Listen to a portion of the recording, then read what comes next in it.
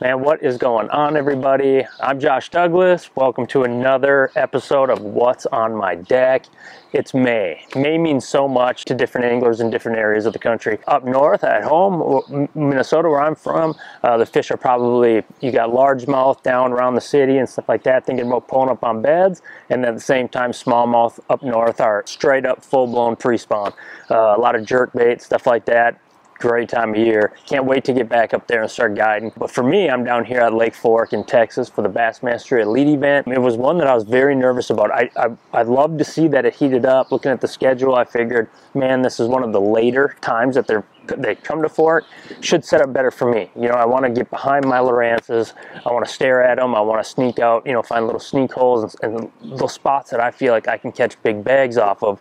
And it's also at a place that a lot of these anglers have been to annually. It's an annual event with Texas Fest and Bass Fest and all the way through. It's just an annual spot that they come to. So being my first time, I definitely knew I was going to spend most of my time offshore. So doing that, you know, we got lucky. We found one really good spot and several other decent spots. At the same time, I was able to ride that into a 36th place finish, a nice payday and great points here, Fork, and we got Pickwick next. So we are offshore down here in the south. You know, I'm expecting the same for the Alabama, Tennessee area at Pickwick.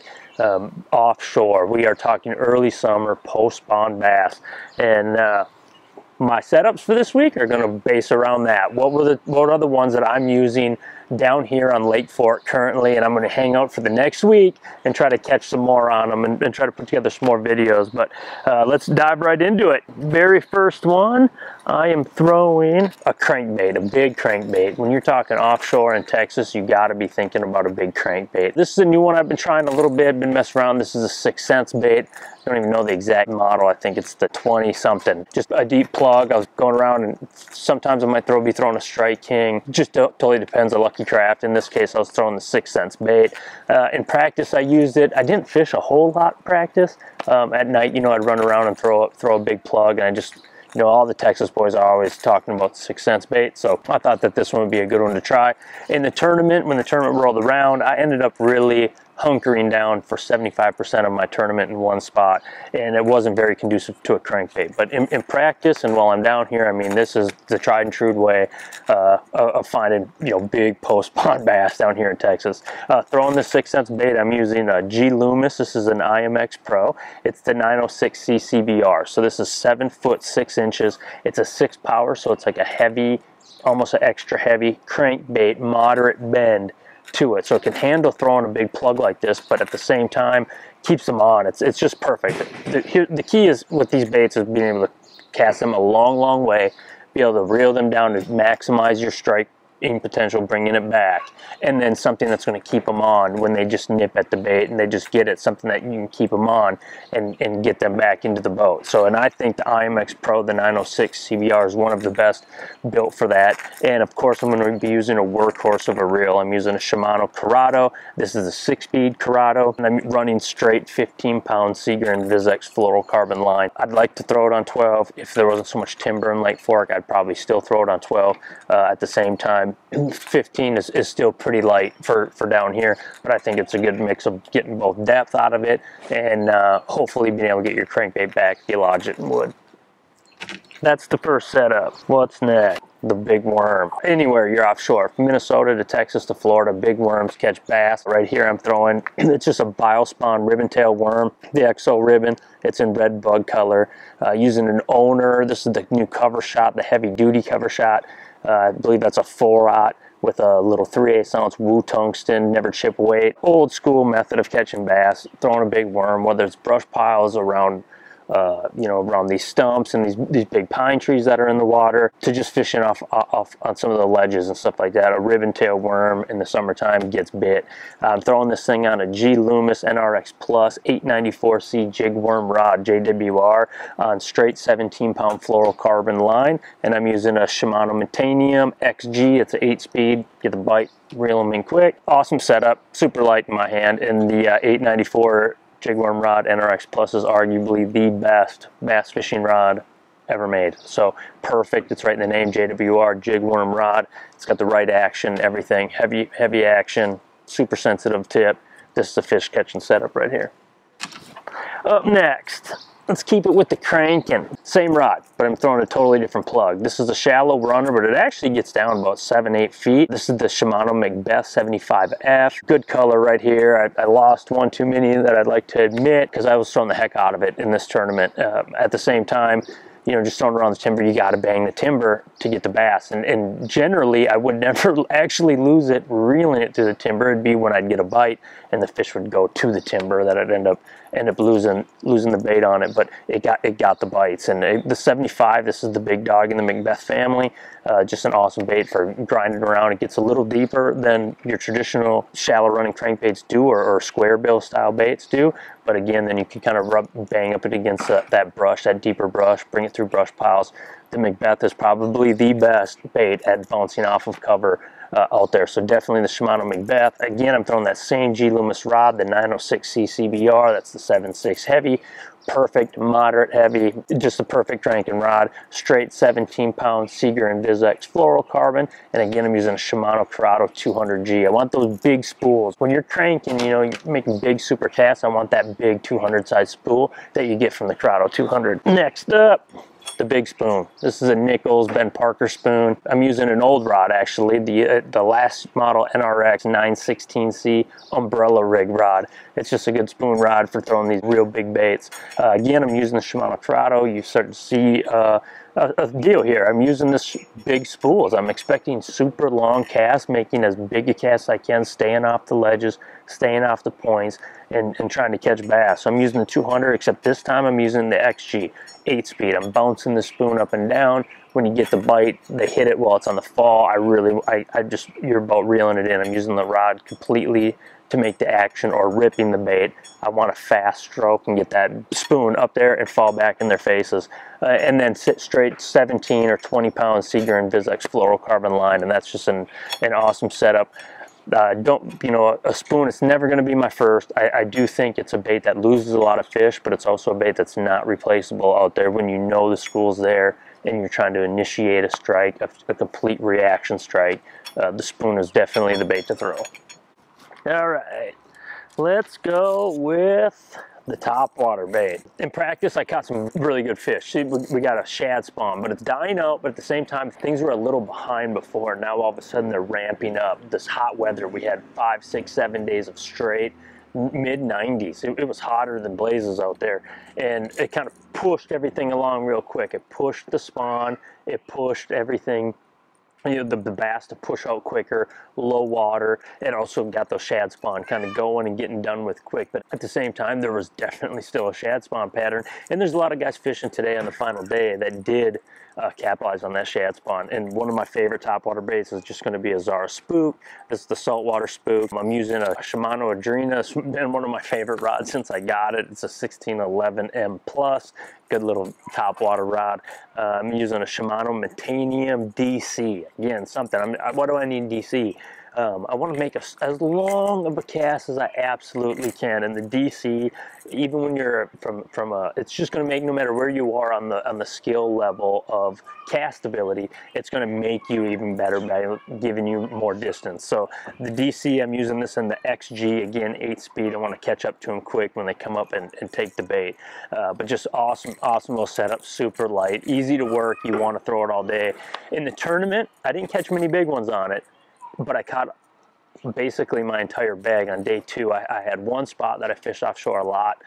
In day 2, the wind was just so bad in there. I spent half of my day in there and just really never caught nothing, and ended up having to run windy points at the end of the day with the spook and just pick up bites that way, just to save it for me and sneak me into the 3rd day cut. So top water, something I'm always going to have on this time of year. Nothing better than getting up in the morning, sipping a coffee, the sun's just coming up, and you're running top water, you know, running points and seawalls and stuff like that, trying to get a big bass that's up feeding. One of my favorites, the hair jig. I am a big hair jig guy, whether I'm throwing them for smallmouth up north or whether I'm tossing them on the ledges down south. This one right here is the Outcast tackle. It's in 5/8. This is the chicken jig. Awesome bait. You know, it's one you just throw it offshore. zipping it up, letting it fall, zipping it up, letting it fall. Boom, they bite it. It gets big bites. In practice, this thing got me some doozy bites off of what I'd come now to believe are community holes, just by judging by how many boats I saw on them.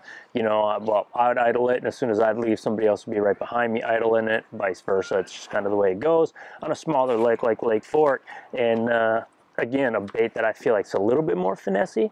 Doesn't break up the school nearly as bad, and I caught some really nice ones in practice doing this.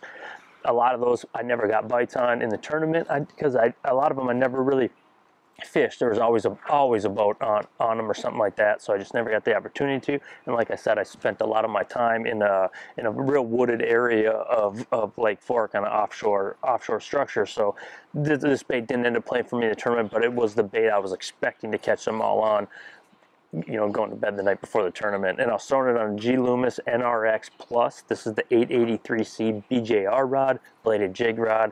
I've been preaching how much I like this rod since I got it in my hand. I think it's an awesome setup for how I'm throwing it, which is by utilizing braid to a fluorocarbon leader. I have 30-pound Power Pro SSV2 going to a 15-pound Seaguar Invizx fluorocarbon leader. It's a pretty long leader. I'm running almost, I'd say, at least 10 feet. 9-10 feet, and you know, that I can get the maximum abilities out of both the line. I get the invisibility, I get the fall, at the same time I get the no stretch with the braid. It's just awesome. I can cast it further than I can straight fluoro. So I'm using a Shimano 150 XG. This is the new Curado. Sweet little MGL spool on this thing, 150 size, fits in my hand awesome. This is just a sweet new reel that I got in my hands, and I'm going to fish it a lot because it's a fun reel. The Curado, you get the MGL spool. I love that spool. It casts better than anything I know, and now you put it into the Curado. That's a win-win for me. Awesome setup that I use right there. 3 more to go. The old ball and chain, the Carolina rig. In the tournament, I ended up catching, I would say, 75% of my fish on a Carolina rig. It just was conducive to the spot I was fishing. It was a spot that I wanted to camp out into because I knew the potential of it. In practice, I caught several big fish. 2, I shouldn't say several. I lost a big one and threw back in there and caught my biggest one of all the time I've been here so far. And I also saw gizzard shad like skipping out of the water, and it just set up perfect. It was about 15 feet of water, and in the end, in the tournament, it was really conducive to throwing a Carolina rig.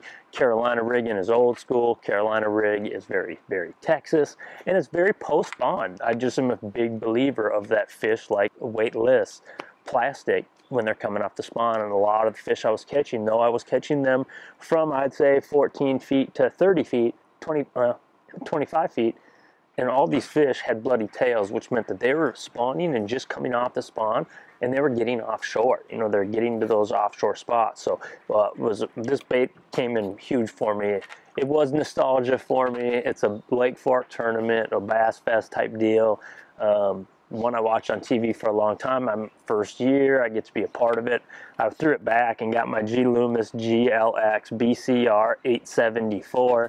This rod has just been a good rod for me for a long time. It's obviously a discontinued GLX. It's getting quite old, actually. Dates back several GLX models, but again, that just goes to show you the investment in the equipment, the investment into the Loomis family. This is a rod that's stuck around with me for a long time, and now I'm out there on the Bassmaster Elites on Lake Fork, jacking giants on it. So awesome rod. Still works great, and just kind of goes to show you the value of the equipment. But anyway, I was using the Shimano Curado. This is an XG. Again, I want a big spool. I want to throw this Carolina rig as far as I possibly am capable of doing. So that 200 spool on the Curado, straight 20-pound Seaguar Invizx fluorocarbon going to 17. Seaguar Invizx fluorocarbon for the leader. I was using a 5/0 owner round bend hook, and then just a 8-inch zoom lizard in the red bug color, and that caught me. I ended up running out of the dang baits. That I just caught so many. Like I said, the spot worked for this. Day 3 was awesome. We had 21 and change. Never did get a super big bite, but we threw back a couple 18-pound bags because you know, 5s and a lot of 4-pounders. It just was a good spot. It was a good time, and that setup right there has caught me a lot of bass in the last 10 years of my life, that's for sure. Football jigging. Once they get off the Carolina rig, I would give them the football jig. And this is the new Outcast Tackle football jig. I was using it, you know, a green pumpkinish color. I'm just throwing a BioSpawn Crawl at it, something that flaps in their face, a big, bulky jig. This is 3/4 ounce. One thing I was doing with this bait is I was stroking it. That was how I would get the bite. In practice, I didn't get no bites on jigs because I was doing a lot of dragging and just wasn't getting no bites. But, you know, one thing I just threw it out there, let it fall to the bottom, give it a big stroke. I know my buddy Carl Jochimson, who was staying next to me, told me if you catch yourself throwing a jig, you know, really put it in their face, get that reaction strike out of them. So I started throwing this in, and I could really get them fired up on it. I land some beautiful bass doing it. I think my setup for it's absolutely flawless. It's the Loomis NRX Plus 873C Carolina rig rod. So actually essentially the same, one of the same models going way back to this GLX, but in the new NRX Plus model. Super light rod. Medium heavy action, 7.3, the length's great on it, and I was throwing straight 15-pound Seaguar Invizx Flourocarbon line, and I was using the Shimano Magnum, the new one, my new favorite. For if I just had to pick one, it's hard to beat a Metanium, Curado. Everything has a certain reason why you'd want to use it, but for a new workhorse, mid-range to high-end reel, the Magnum this is an awesome reel. And I was throwing that on this XG model, so again, dragging it, pick up line quick when I set the hook. But big bulky jig. Last but not least, the scrounger head. It's just a great way to cover water when you're looking for them. It's a finessey presentation. I like to throw it. This right here is like a 1 ounce scrounger head with a jerky J on it. It never, again, it's just something that I'm going to use when I throw offshore. I caught a couple in practice on it. Seemed kind of hit or miss. I didn't get a ton of bites on it, but again, a lot of the stuff that I want to throw this on, which is usually some of your deeper stuff, there just wasn't enough fish on what I had found. I'm sure there was plenty of fish and plenty of spots like it, but what I had found in the end wasn't. At Lake Pickwick, I'm already calling my shot. I'll be putting some in the boat on this deal. My setup, I like it. It's a new one for me.